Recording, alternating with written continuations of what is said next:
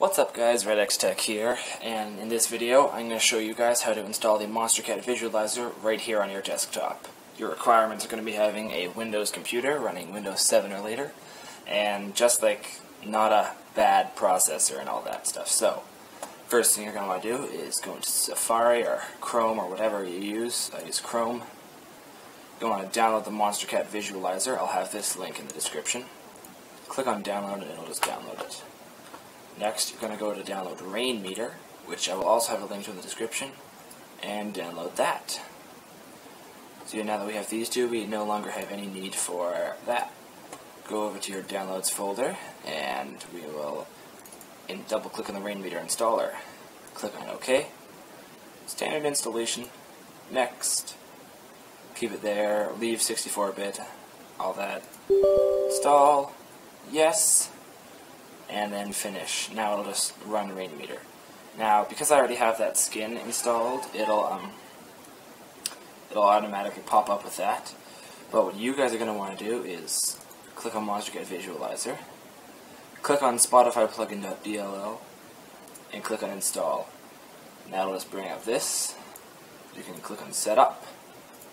Spotify is what I use for my music. You can choose any of the ones you have there. And yeah, click on Next. This here will replace the album art with Monstercat logo. I have this selected, so it'll just put it here.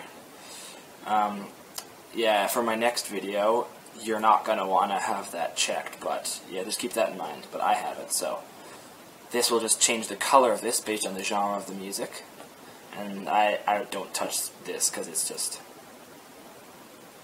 changes the color of all that and everything. Okay, well, yeah, go to Next. Yeah, you can change all that, and finished. Now we're done for that. So yeah, that is how to install the Monstercat Visualizer on Mac. Ha, kidding, I don't have a Mac anymore. That's how to install it on a PC.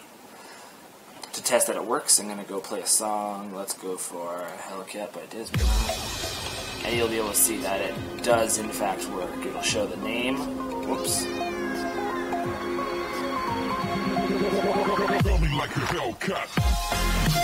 It'll show the name, it'll show the...